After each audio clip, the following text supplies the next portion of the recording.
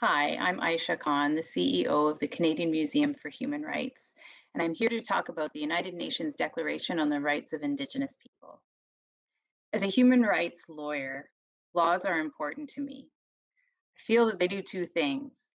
Laws either catch up to where we are as a society, or laws push us forward and set a path for us as to where we want to go.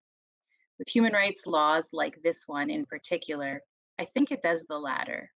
It sets out the foundational principles that will inform how we work with Indigenous people. They recognize inherent rights of Indigenous people all around the world, and they make us a better society when we understand them and we apply them in the way that we work. Some say that the Declaration has fundamental or foundational rights. Others say that it's aspirational and it's where we want to be. Well, the only reason it's aspirational is because we're not there yet. We don't understand the basic rights that we ought to in order to work in harmony, in partnership, in relationship with Indigenous people in this country and around the world.